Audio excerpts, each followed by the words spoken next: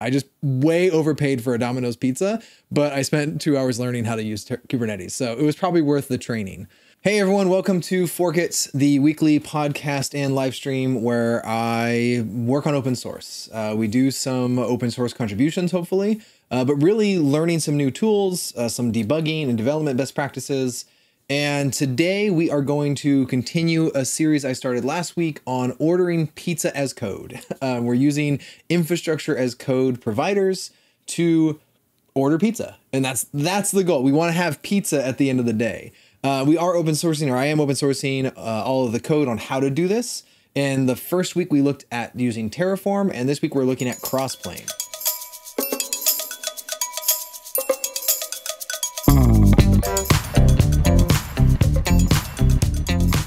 So let's go ahead and pull up my terminal here, and let's get a browser window so we can show off Crossplane. Go. All right, so this is the project we're going to use.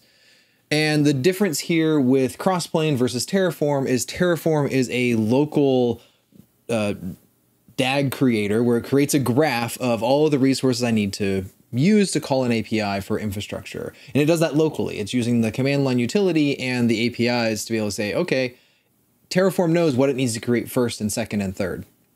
And then it sends all that to the different APIs in order. So when I was ordering a pizza, I needed to create the address first, and then I create the order, those sorts of things. I'm pretty sure Dominos is all one API. I didn't actually look at it, but in general, that's how it would work. Crossplane is a little bit different where it's going to use a controller inside a Kubernetes cluster. And so I'm going to submit some data over to Crossplane, just like the HCL I write in Terraform, where I'm writing some configuration language, some data to say, this is what I want the end state to look like.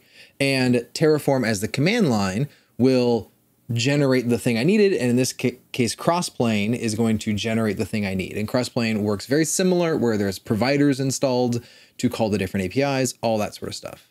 So the main thing that's different with Crossplane versus Terraform is I need a Kubernetes cluster for Crossplane to work. And so as soon as I get started, I have to actually just create a Kubernetes cluster. And this can be any Kubernetes cluster. So we're going to do it today with Kind. And I hope y'all can see that all right. Let's make it a little bit bigger. I don't need all that space. Kind, create cluster. And we're just going to go ahead and use the defaults. I don't think I need a specific version. Let's just go ahead and try to make it work. Crossplane Dominos. And I know the reason I started this was because Crossplane already wrote up a blog post now 3 years ago about ordering pizza with the Domino's API. So Dominos is often a fun first-time provider that people will create because they have an API. So we have this project that they created from a template, and it'll probably tell me how to get started. So do I have Crossplane installed? Let's double check. Probably version. Nope. So let's brew install Crossplane.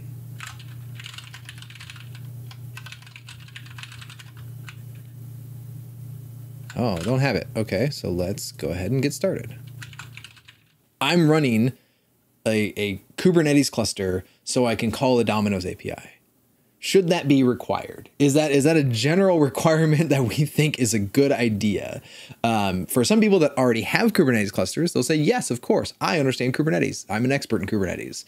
Everything should be Kubernetes. For other people, like I ran Terraform without needing to run a Kubernetes cluster. That was great. I ran it from my local machine, and that was a good experience, except for the provider didn't work.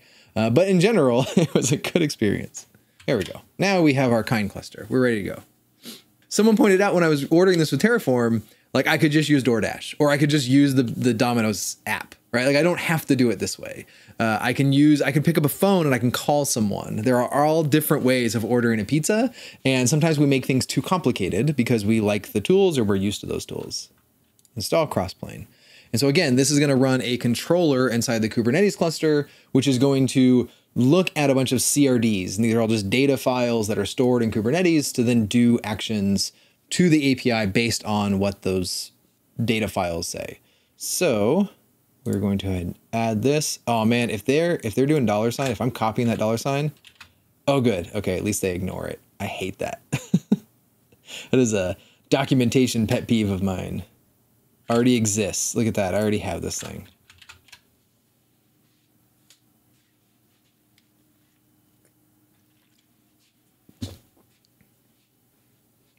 Okay, we updated our charts, and this is going to install Crossplane. So helm install Crossplane. And again, this is running in a kind cluster. I don't need to, you don't have to have a cloud hosted cluster. This is just on my local machine. And then we can watch for them to run. One's already running. What? Ready? Oh, one's just not ready. Okay. There we go. Install specific version. Don't need that. Install deployments. Crossplane creates 2 Kubernetes deployments in the Crossplane system namespace. Okay, that's what I got. Yeah. So I think at this point I have the main controller running, and the next thing I need is the provider, and that's what this is doing here. So let's go ahead and grab this, and I have no idea if this is going to work. This was all written 3 years ago, as you can see, so it was written for fun. If Dominos changed their API, this isn't going to work.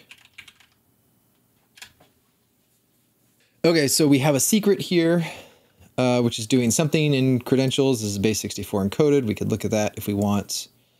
So it's a payment secret, a provider config. This is credentials. Okay, so this is our credentials JSON. We have to base 64 that. So we have to make a file that has all of this information of my credit card, and we're going to put that in the secret, and that needs to go here for this credentials JSON. And then after that, we need to, oh, that's just a provider config. That's all it needs. Okay. And then create an order? Wait, I haven't even created anything. I haven't made a configure the provider. I didn't install a provider though. It's only order and provider here. Example order. And this is saying we need to do this API version for the provider. This has an address, which is the Dominos address, probably. That's where you're ordering from. Your information. Oh, and they do actually have a delivery. That's cool. The Terraform provider didn't have a delivery option. Oh, I could even say cash. Oh, that's even better. I don't need a credit card. I don't need to specify a credit card in the order. I can only order 14-inch cheese pizza, bottles of Coke, and 2 liters of Coke for now. Oh man, this provider sucks. 14-inch cheese pizza. That's it. That's all you get. Okay. I bet if I look at the actual code, it's going to be hard coded somewhere that they probably have like an item number that they can use. And so they're not doing a lookup, because the Terraform provider did a dynamic lookup. I could add search terms and I could search for menu items. I couldn't create my own custom pizza, but I could add search terms and then look those up. Okay. Next thing we can look at is the makefile. Builds, generate image push, run. Okay, so there is a package CRDs. Okay, so we can do this. We can do a run. I don't want to push. Go run. And this is going to run the provider locally. So I should be able to make run. This is just going to install the provider, and it's going to run it locally, and looking at the Kubernetes API that I have probably defined from my shell. Resource mapping not found. Yeah, because I don't have the CRDs. Okay, so it's trying to install those.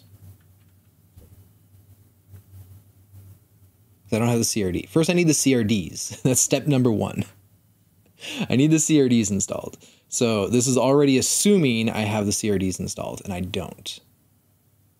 Did I apply? This is the CRD. I tried to install this. This resource is the custom resource definition.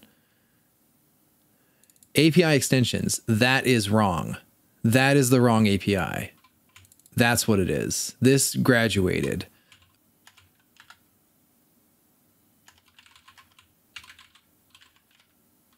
Custom resource definition, API extensions v1. See, oh, so that's my problem. I'm no longer in the beta because I have 127 cluster here. So I need to edit my examples, providers. If you're watching this video right now, I'm going to bypass all of the troubleshooting I did for basically 2 hours because my thought was I could upgrade the CRDs that were in the example folder and then push those into the cluster. Because I was using Kubernetes 127, which had graduated APIs. That did not work for a variety of reasons, mainly because when I would run the make commands to go build the controller, it would automatically generate those CRDs for me through the Kube Builder process. And without upgrading the Kube Builder process with the new CRD specs, it was always going to generate the wrong CRDs and then fail the process. And because the controller was built against those APIs, things didn't match up, obviously.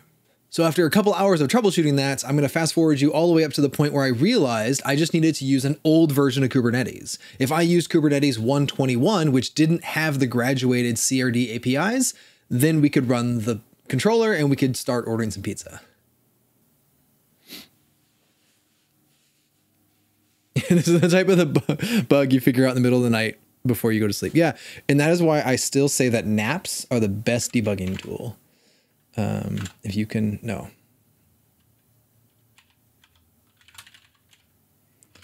If you can take a nap, you'll figure it out. 14.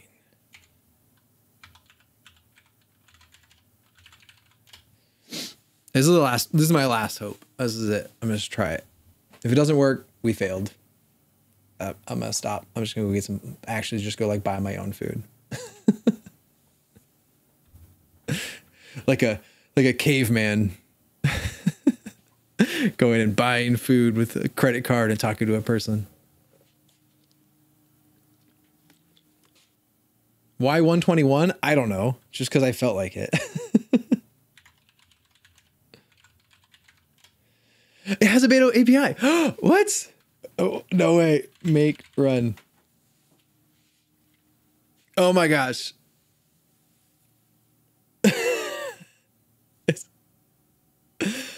Okay. It's running. The controller's there. It's running. Give me that cheese pizza. Okay, create. No, apply. Order. If this works, pizza for everyone. Created. No freaking way. Warning. Cannot connect to provider. Oh, I don't have. Oh.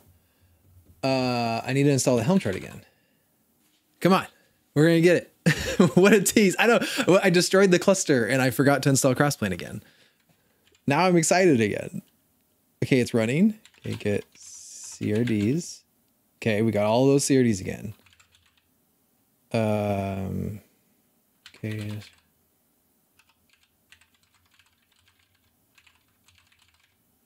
Successfully requested. No way. No way. It's doing something. Cheese pizza. Boom. We're getting pizza for lunch, folks. This is it. Friggin' 3 hours later. I got a price even. I got a manager. I got a price. No way. Yes. Okay, and they have a store phone. I have to call them. Thank you for calling Dominos. This is Matt. How can I help you? Hey, Matt, my name's Justin. I was just curious if you just got an order for a cheese pizza from me. Ooh, large, I believe. I think I made it. It would have just come in like a couple minutes ago. So I have 2 for Justin Garrison. You have 2? Yes. Oh, what do you have? It looks like they're the same thing. They're both for $19.38. One is a large cheese pizza. The other one is, a large cheese pizza. Can you cancel one of those for me? One of them or both of them? Just one of them. I'll come get the other one. Oh, yeah. Okay, yeah. I'll go ahead and cancel that for you right now. Awesome. Cool. And so I'll come by in about 20 minutes? It should be in the oven already right now. So give us like 5-10 more minutes. Dang, you're fast. All right, cool. I'll be right over. Yeah, take it safe. Thanks. Have a good day. Bye. Friggin' yeah. It's in the oven. They made it for me. They got 2 orders. I don't know why. But yeah, that's kind of amazing. And also, great example of why Kubernetes is not for everything. Because the amount of time I spent trying to get this CRD to work was beyond what I should have done, or should have had to do to upgrade the CRDs and get this thing to work. And so rolling all the way back to Kubernetes 121, I'm going to go get a pizza for lunch. So order status. Oh, order status even said the oven, didn't it? No way. That's cool. Bad. Oh, they canceled this one. So I'm running through this. I'm going to have an open source repo that's going to show what the difference is. But yeah, so I'm going to do 1 or 2 more of these streams. And then I'm actually stopping these streams next year, or whenever I finish this pizza series, to do something else. So yeah, so stay tuned. Thanks everyone again. Thanks for all the help if you left comments and helped me debug things. And I will talk to you soon.